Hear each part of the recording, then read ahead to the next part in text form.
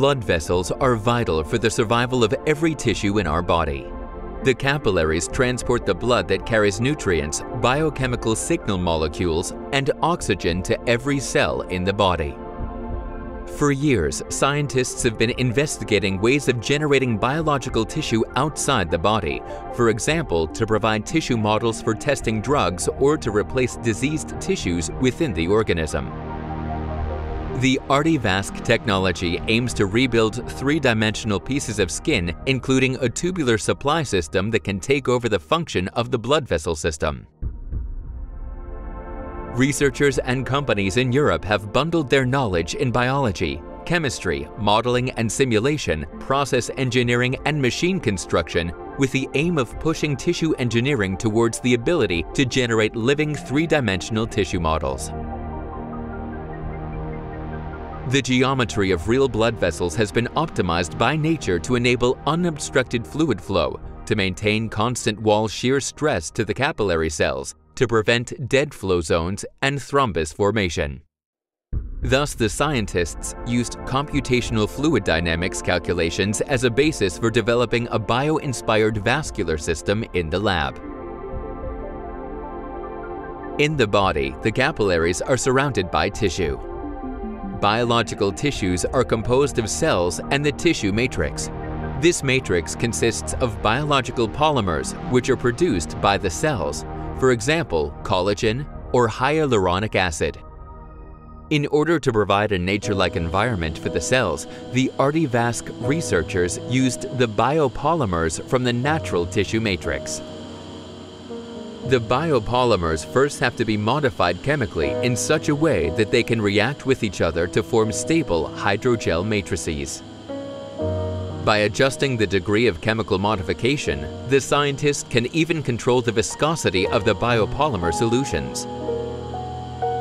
Also, the softness and stability of the gel matrix can be customized. Apart from generating the tissue matrix, the cross-linkable biopolymers are also one option for fabricating artificial blood vessels by means of UV curing. Alternatively, synthetic materials can be used to build up the vessels. The electrospinning technique is one option for generating very thin micro and nanoscaled polymer fibers. A high-voltage electric field between a syringe needle and a rotating collector leads to fiber deposition, resulting in a tubular non-woven fiber matrix. Electrospun small porous tubes made from biocompatible polymers like polyesters and polyester urethanes can be applied as permeable supply systems for tissue models.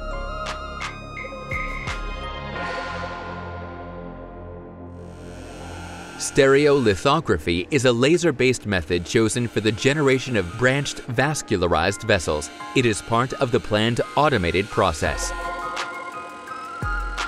Structuring of blood vessels is done within a polymetric bath positioned on a platform.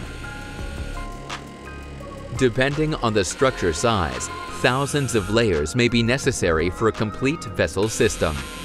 Up to 3 branched vessel systems can be printed parallel in one processing cycle. After polymerization, a developmental step is necessary to remove unpolymerized material.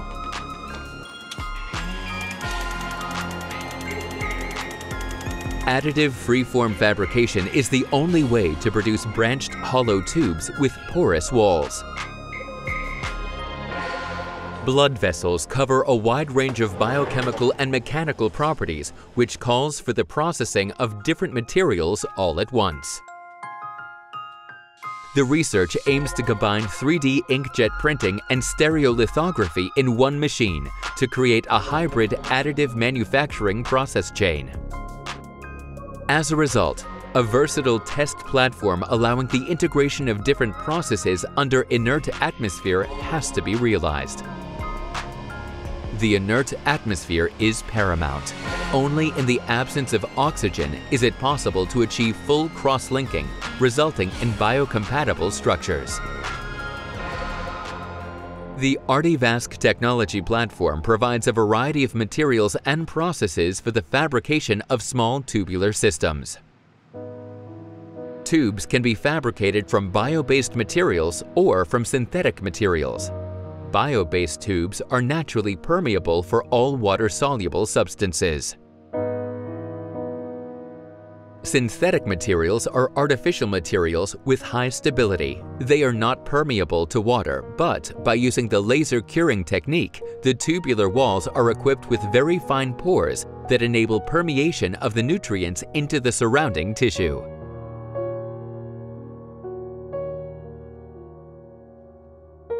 In order to simulate a real blood vessel, the luminal wall of the tubes has to be lined by endothelial cells, the cells that form the wall of natural blood vessels.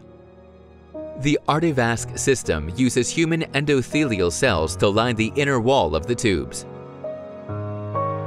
Plastic tubes with their artificial surface have to be coated with biological molecules first, in order to enable the cells to adhere to the surface. Biological surface coating and seeding endothelial cells into the tubes have been developed by the ArtiVasc partners and can now be applied to various sorts of materials and geometries.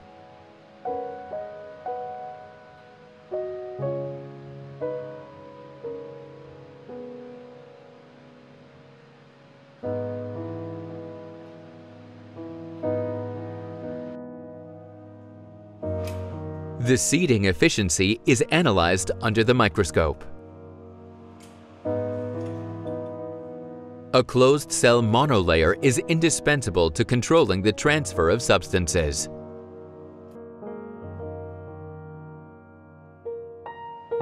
Currently, the assembly of the tubular system is still done manually. In the next step, the cell culture medium is flushed through the tubes just like blood in real blood vessels. The bioreactor design has been developed and optimized, and multiple prototypes have been fabricated during the ArtiVasc 3D project. The aim for the future is to perform the complete assembly automatically in order to produce high numbers of identical tissue models.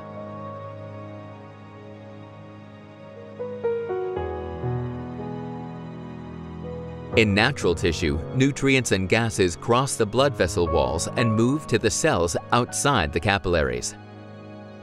The presence of endothelial cells at luminal walls of the supply tubes will increasingly enable studies addressing the transfer of substances between blood and tissues and the other way around. The scientists aim to provide tissue models that can be used in future to investigate the permeation and accumulation of drugs or toxins. The assembly of the 3D tissue in the bioreactor is already performed by a dispenser robot that has been designed and constructed for automated pipetting of cell suspensions. Here, cells from fatty tissue and cross-linkable gelatin form a bio-ink that can be printed into the bioreactor and subsequently cross-linked with soft UV irradiation.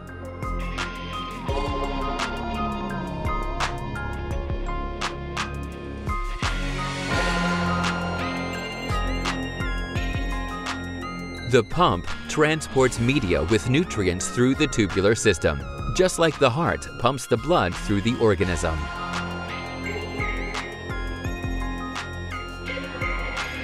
The ArtiVasc 3D technology platform enables the production of tubular supply systems, which can be used in bioreactors, and the automated assembly of three-dimensional bioartificial tissues like fatty tissue. It adds new manufacturing techniques for microstructuring of synthetic and biological polymer materials to the portfolio, and the research aims to continue further modification of the material properties. In future, the researchers anticipate introducing cells from various tissues into tailored tissue matrices, even tissue models comprising human cells. Such models could generate more relevant data in pharmacological and medical testing than animal studies, and will then save the lives of the animals.